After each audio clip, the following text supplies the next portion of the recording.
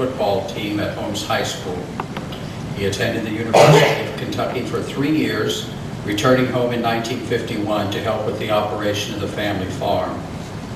While at UK, he met his future wife, Beth, and they were married in 1951. Between that time and 1962, they became the parents of 5 children. In 1964, he was elected Judge Executive of Boone County, and in 1967, he received his degree from Thomas More College, majoring in history. He served as judge from 1964 to 1981, and he was returned to office in 1984 and served until 1992, when Governor Brereton Jones appointed him Commissioner of the Department of Local Government. He served in that post for 4 years. In 1996, he returned to the family farm. He and Beth are the proud grandparents of 10 grandchildren and 2 great-grandchildren. Bruce, thank you for being with us. Yeah, thank you, Mike. And thank all of you for attending. It's a wonderful audience we have out here, and especially meaningful to me is that there are people in the audience who actually lived in this house. Let me see the hands. There we go. Now, there. Okay. That lived in Winfield Cottage before it met its tragic fate. So we will proceed, but I want to start out with the lines, poetry by John James Piatt, written in 1877. He was a poet, and the one line that is so fitting as a preamble to this message is, he says, "In our quick white west, the ruthless plow spares not dear landmarks to displace." And this is a dear landmark that has been displaced, not by the plow, but today's plow, the bulldozer, the construction plow.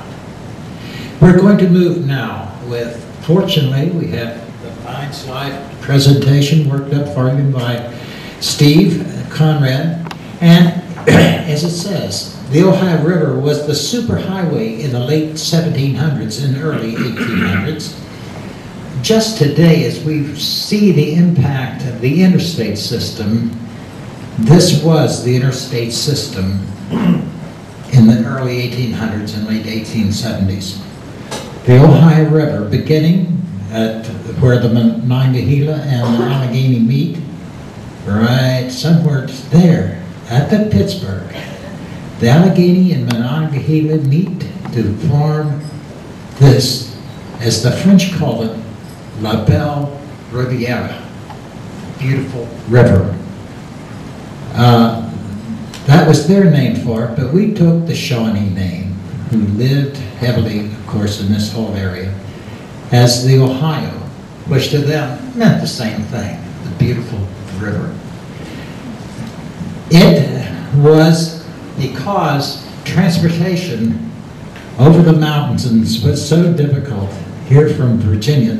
Our people lived all the way to the east, and crossing into this new land of Kentucky was so difficult, except their only passage they could figure was through the Cumberland Gap and up through here to central Kentucky.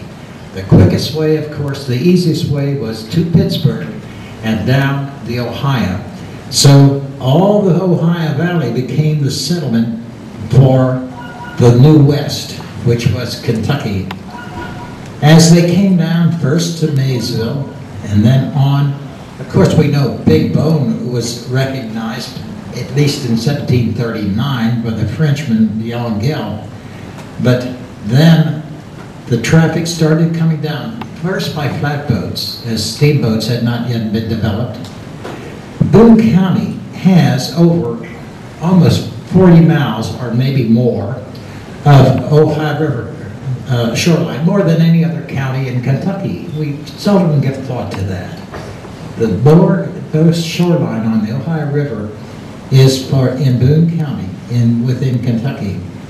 And the first towns were settled along the Ohio. And we go up here with the not marked now there, Taylorsport, Constance. You come on down to what used to be Towsey Town, here where Second Creek and Taylor Creek meet. then Petersburg, which was the largest town in Boone County for many, many years, laid out by Reverend Tanner, and then on down, and here we come to the magical area for which we will speak, the East Bend. And it was called the East Bend because the river takes a dramatic eastern turn for 4.5 miles here, following the East Bend to the county line of Big Bone Creek. All right. Now, we have our locale here. This is the area that was the land of Eden to the first people that came here. Rich river bottoms, river traffic, creeks, the Gunpowder Creek, Riddles Run Creek, Landing Creek, Big Bone Creek, all of them offering opportunities for inland progress, but they settled first along this area here.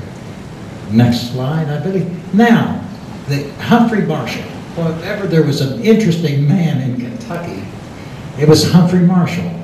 He was a revolutionary soldier, a compatriot of George Washington, was on his staff, and not only was he did well in the military, but after the war was over, he received a grant of 4,000 acres, which was typical grants given to persons of rank, the officer class, and for service, if they gave sufficient service. He received a grant of 4,000 acres. Well, that really wasn't much to Humphrey Marshall because he was even made another move. He became the surveyor for the county of Kentucky for the state of Virginia. And a surveyor, as you know, sometimes in those days took liberties with what they surveyed. They didn't always, well, the surveys didn't always match the technicalities. Regardless, he received the grant of part of Boone County, especially the valuable land along the river. Let's move on. Now, let's place him in perspective to the Piatt family. Humphrey Marshall sold the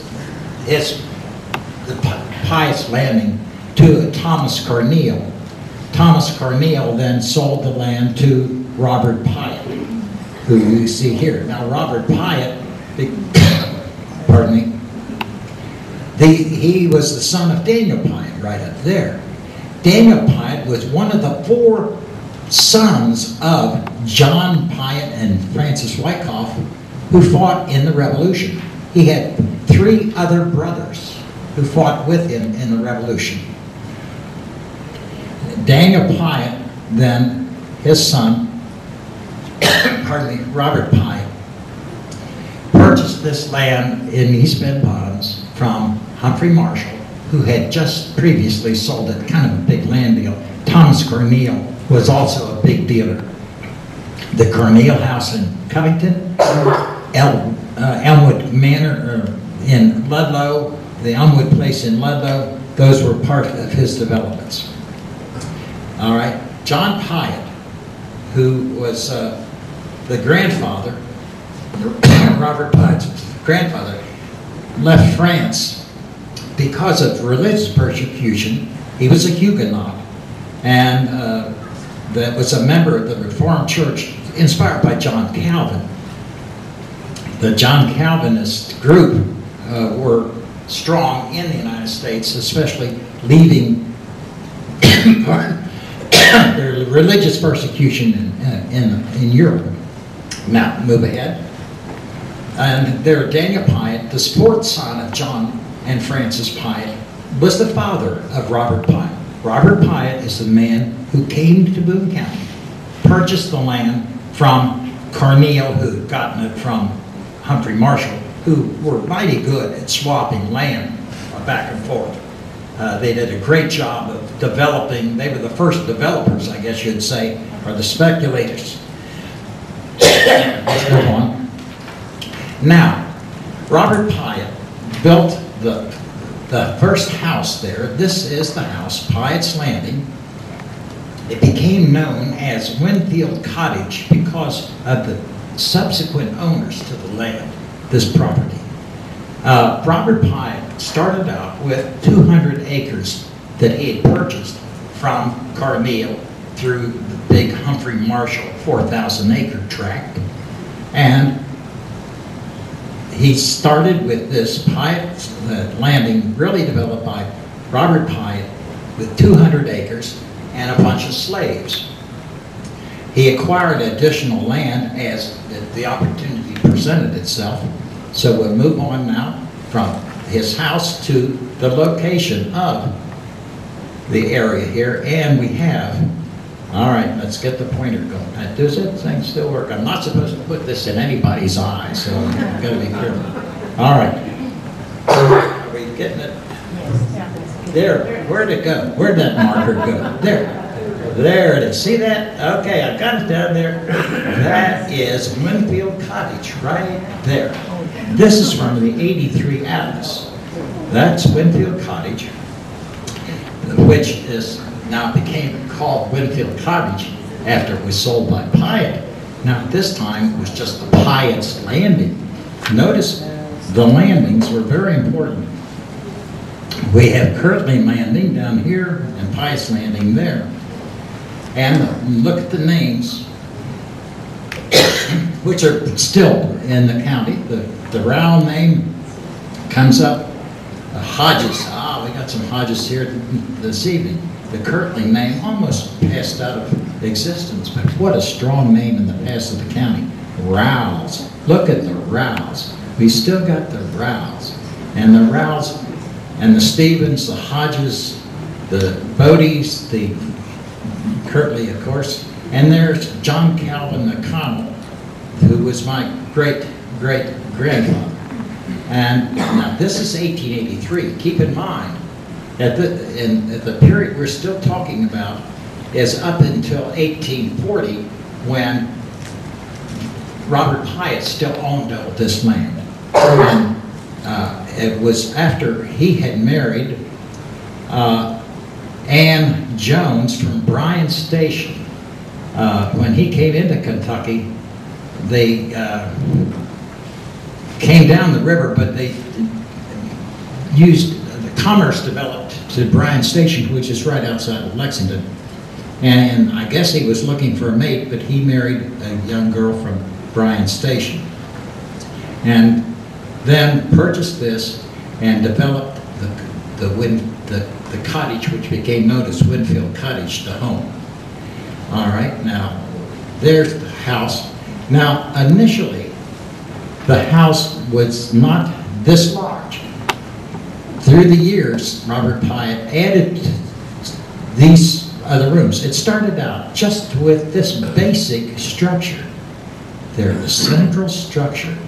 It had underneath this dining room, you have a full basement, and the kitchen, there's the cellar, there's where the cooking was done, and the cooking was done then on the first floor. They, keep in mind, they had 9 slave families working with them on the farm, and they would get the food upstairs to the dining room through, what do they call those? Dumbwaiter. Dumbwaiter. Okay, yeah, it was a smart move to have a dumbwaiter in those days. Which was a smarter move. They didn't even have to pay them.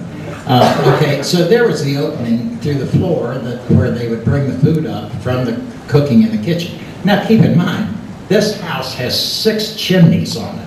Every room, of course, has a fireplace because that's the only way you could heat the places in those days. But that's the central house there, just that.